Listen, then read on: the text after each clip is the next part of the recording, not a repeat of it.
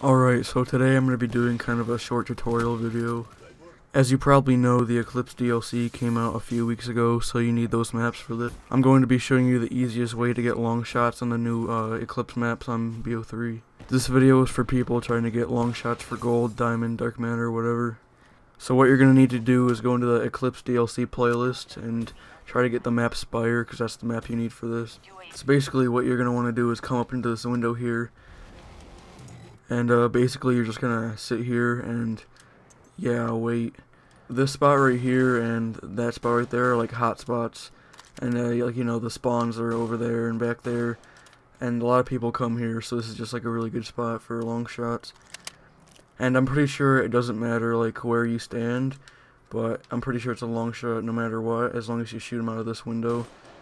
But what I recommend to do is just sit back as far as you can just to make sure you get the long shot.